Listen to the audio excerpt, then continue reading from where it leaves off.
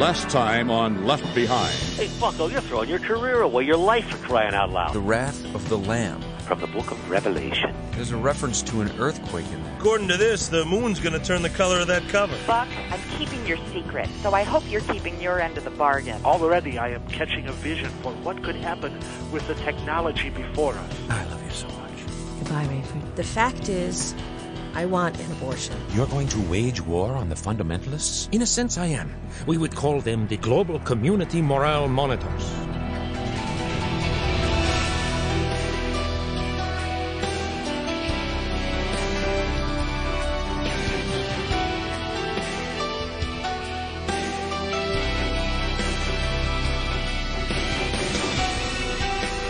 Based on Nicolae, the third book in the best-selling series, Tyndale House Publishers proudly presents episode 36 of the dramatic audio edition of Left Behind.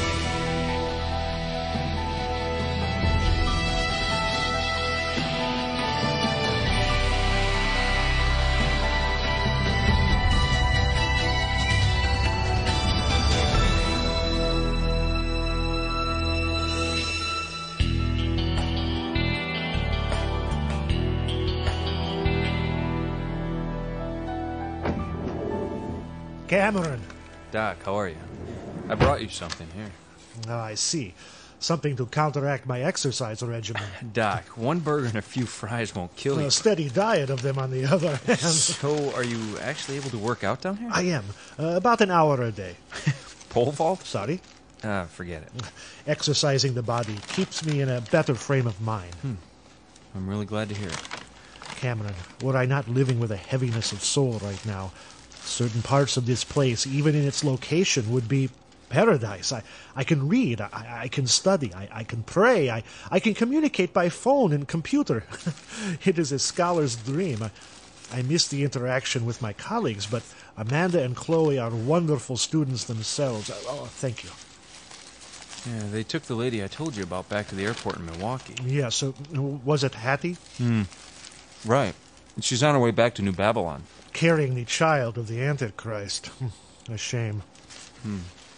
I wanted some kind of breakthrough with her. These things take time, Cameron. Time is a funny animal lately, isn't it, Doc? We should pray for her now.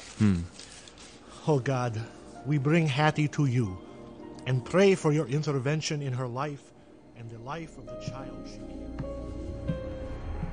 Potentate, I have disturbing news to report regarding Hattie Durham. Yes?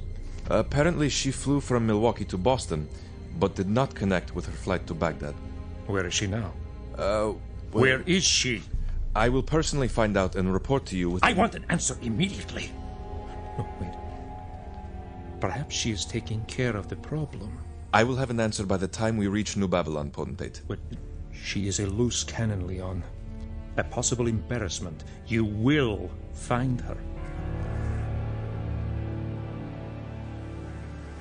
Cameron, I need to talk about my family. I hope you don't mind. Oh, Doc, you can talk about them any time you want. Forgive me for not asking more often. I know you wonder if you should bring up such a painful subject.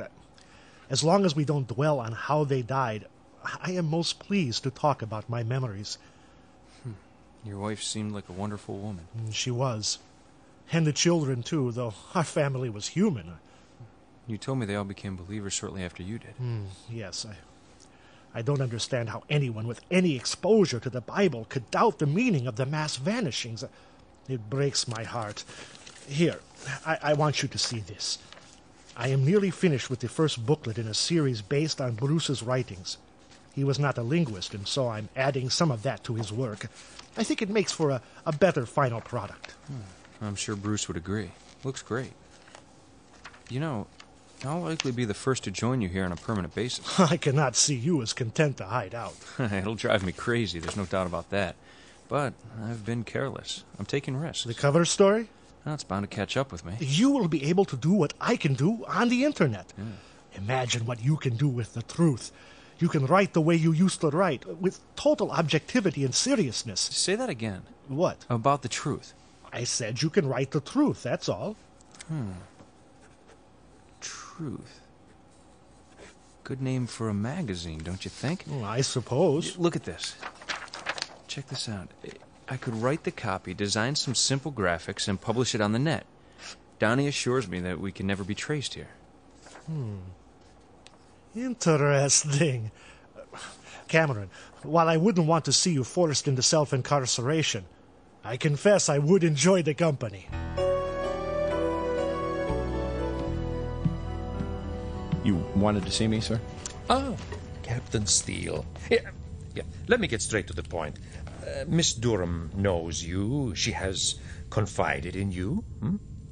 Thus, it should come as no surprise that there has been some trouble in paradise, as they say. She told me there had been problems. Well, let me be frank. Miss Durham overestimated the seriousness of our relationship. A man in my position has no room for a personal life.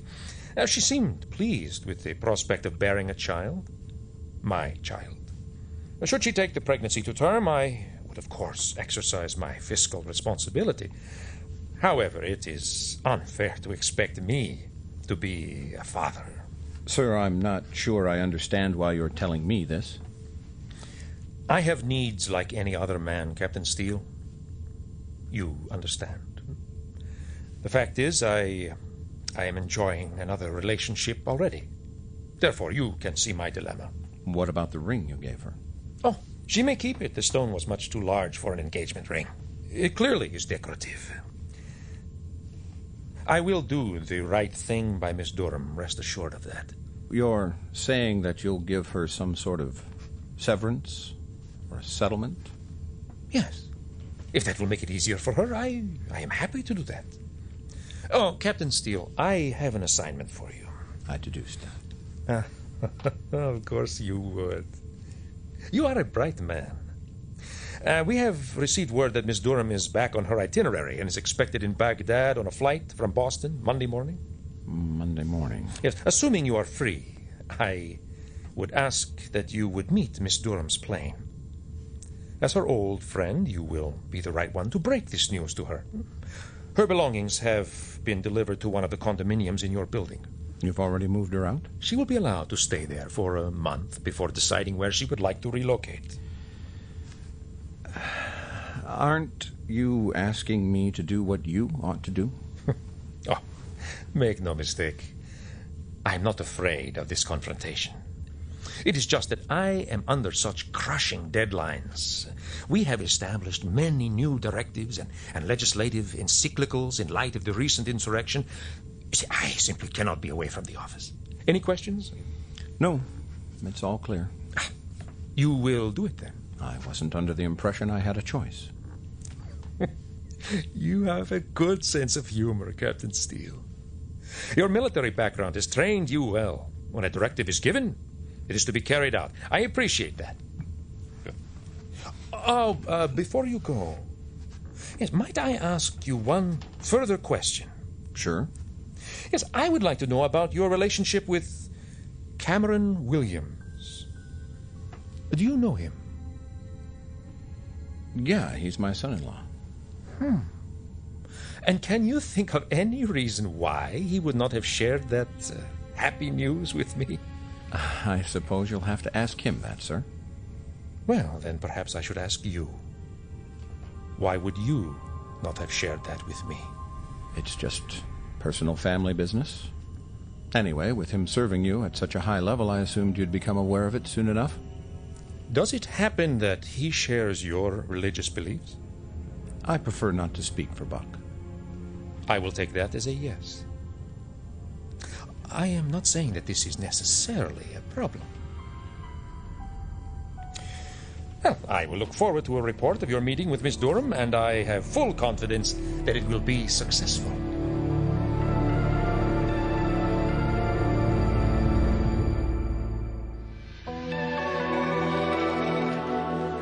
Buck Williams. Buck, I just got an interesting call from Rayford. Amanda, where are you? Almost to New Babylon. We land in about an hour. Well, what did he say? He asked if I'd met up with Hattie on the flight from Boston to Baghdad. She got off schedule or something, so he thought she might have hooked up with me. And she didn't. No. Do you know what's going on? I have no idea. I just hope Hattie didn't stop in Boston to have an abortion. I'd have flown with her if I'd known she was going to delay her return. Well, maybe you'll see her there. I hope so. Chloe misses you already, by the way. Yeah, she's really bummed about you leaving. I wish I could talk Ray into letting me move back that way. I'd see less of him, but I don't think much of him in New Babylon either. Yeah, well, don't forget about the computer. Yeah, except we're 9 hours later than you guys. I mean, what time is it there anyway? A little after 8 in the morning, right? Yeah.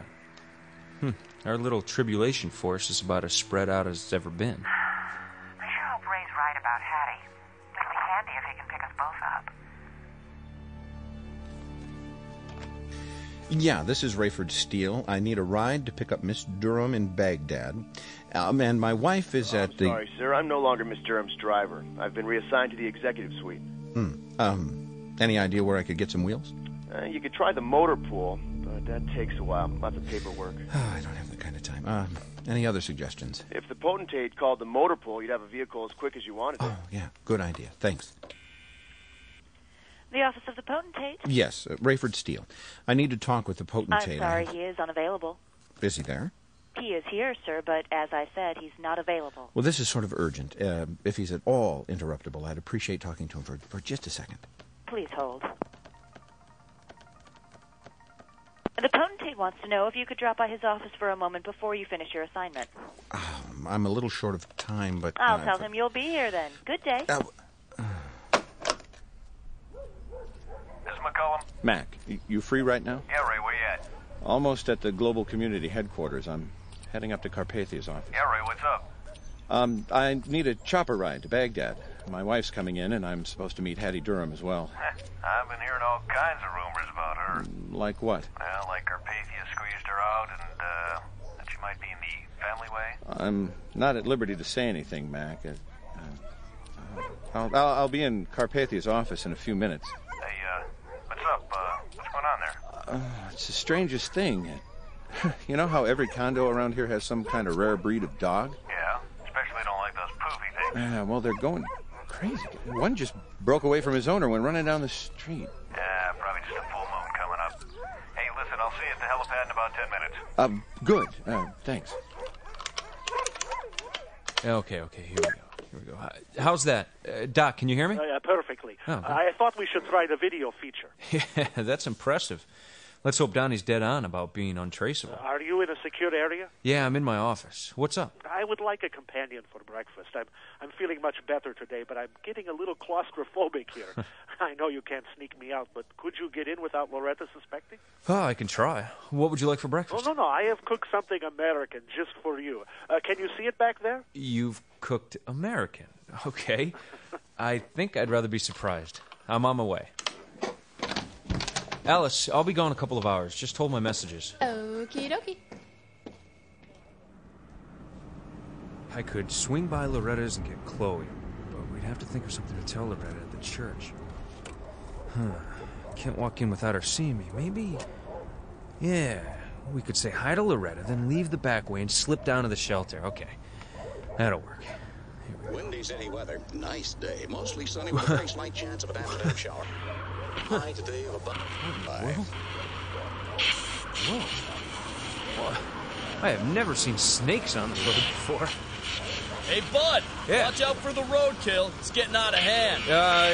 Yeah. Ever seen anything like this? Never. Must be a forest preserve or something nearby, huh? Not that I know of. Hey, check it out. Don't see that every day at this intersection. Whoa! A deer! What's with the stoplight?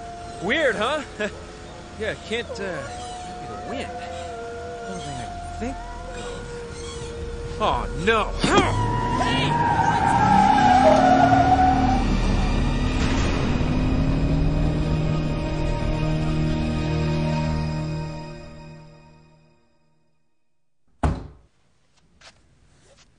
Thank you for stopping in, Captain Steele. I just wanted to reiterate about Miss Durham. She may ask to talk to me. That will be out of the question. Excuse me, potentate, sir. We are getting some strange readouts on our power meters. Power meters? I leave maintenance to you and your staff, Sir, Leon. There's an emergency call from the International Seismograph Institute. Take that, Leon. I am busy. Leon Fortunato. As I was saying, Miss Durham may want to talk to me. What? Leon! But, sir... Captain Steele, I was talking to Mac, you. where are you? I'm on the roof. Good. Start her up. I'm on my way. Sir, the seismograph... Steele, where are you going? I would like order in here, please. I'm right behind you, Captain. Mr. Slacker! What's the rollerblade? Hurry up, Ray! Get in here! Get on! Much longer! I gotta go! We gotta go! I'm in, but there are others. There is no more room. Let's walk down now! They're dead in this front. No! Pull away from the building! We have to do something! They're dead if we don't help! There is no hope for them now. You see? The building is collapsing around them. Pull up! Pull up! All right, we're all right. Now we gotta get these people to the ground. We will do nothing of the sort. You can't just let them die. There's only one left. What do you want me to do here, Ray? Open the door! No! Here, give me your hand.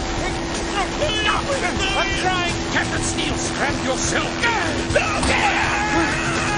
Now get us to safety! You show me where safety is and I'll land. The ground is churning like water. Baghdad! Get us to Baghdad Airport now!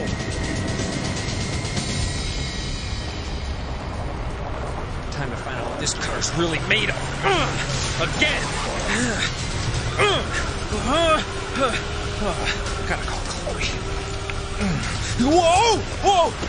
Whoa! No way I can try and punch numbers now. Oh, God. Help me make it home.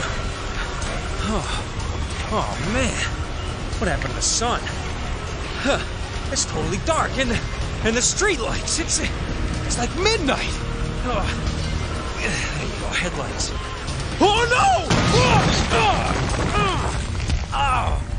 Oh! This crack must be 10 feet deep. If I don't get out of here, I'm gonna be crushed. I can crawl out the window. Okay, maybe not. All right, car. Let's see what your all-wheel drive can do. Come on!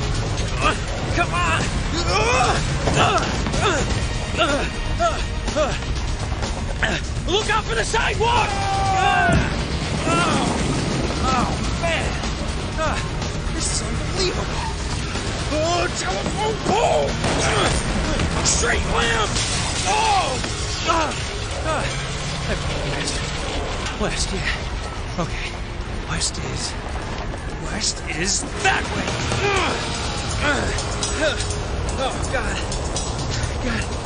Did you get us through all of this just to let us be killed by an earthquake? Oh, please. Keep Chloe safe. And Doc and Loretta. But if you're gonna take them, I pray you do it quickly. Don't let them suffer. Oh, I've never seen anything like that. Everywhere, the ground, it's rolling like the ocean. How much further to the airport? A few more minutes. What is it, Mac? Up there. It can't be. How could the... Look at the moon. Red. No, as red as blood. I'll bet you're excited to see your husband again. I am. Sorry. I couldn't help but overhear your phone conversation. We're newlyweds. Oh. Both of our spouses were taken in the disappearances. Well, I hope you have a wonderful reunion then. Thank you. He's probably at the airport right now, waiting. That's strange. The airport. For a minute, I thought it was moving. What's going on? I thought that we were landing. Something made him change his mind. Just hold on. It looks like he's going to try and turn it around. No, it's all right. Hold on.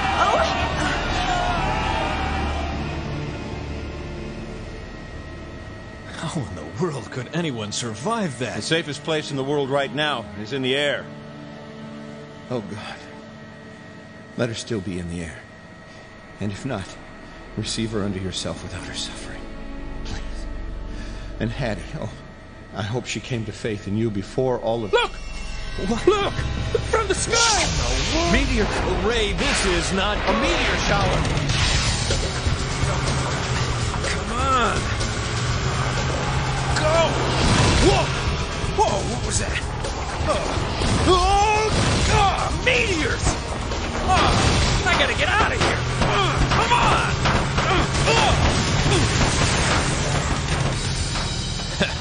And now, just like nothing ever happened, the sun comes out.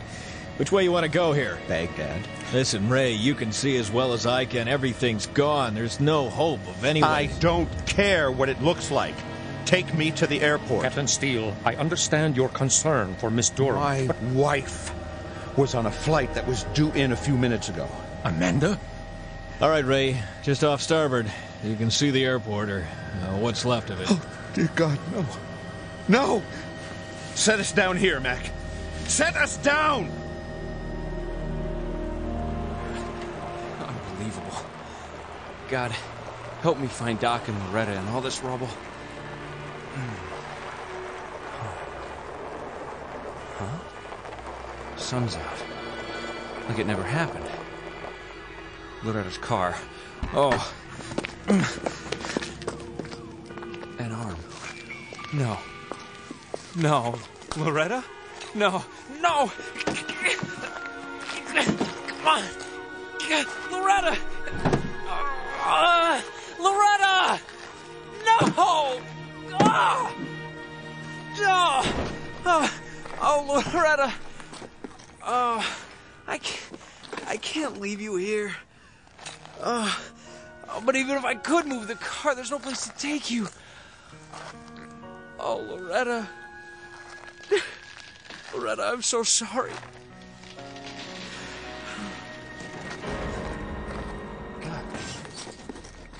Doc. Oh, Doc. Oh, Doc. Doc. Doc. Doc, are you down there? Doc! Doc! Oh. Can you hear me? Yeah, Doc, I can hear you. You all right? I am all right. I am trapped. The door will not open. Oh, it's okay. You don't want to see what's going on up here anyway. Oh, whole house is everything swallowed into the ground. Oh, thank God you're all right, Doc. Doc, she's gone. I found her under her car. I am sorry. Was it a great earthquake? It had to be. Do you think you can get to me? I'll get to you. I need you to help me look for Chloe, okay? No, you're right. Of course, you're right. You must look for your wife. I am okay for now, Buck. You go. I will wait for you. Okay. All right, Doc, I'll be back for you as soon as I can, okay? Oh, Chloe. Oh, Chloe, if you're alive. No. Oh, no. Buck, don't do that. No ifs. Chloe, you have to be alive.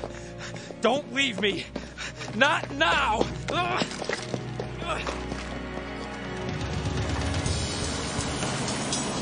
Do either of you have a working phone? Get out. What are you doing? Out of the chopper now! Captain Steele, I understand you're upset, but you have no... Shut up! Ray, I would be careful where you can't shut up! Ray, don't do it, man. I'll explain this away. You'll say it was a natural disaster. You'll use it for your own good. But I want to be the first to tell you. Carpathia, you have just seen the wrath of the Lamb!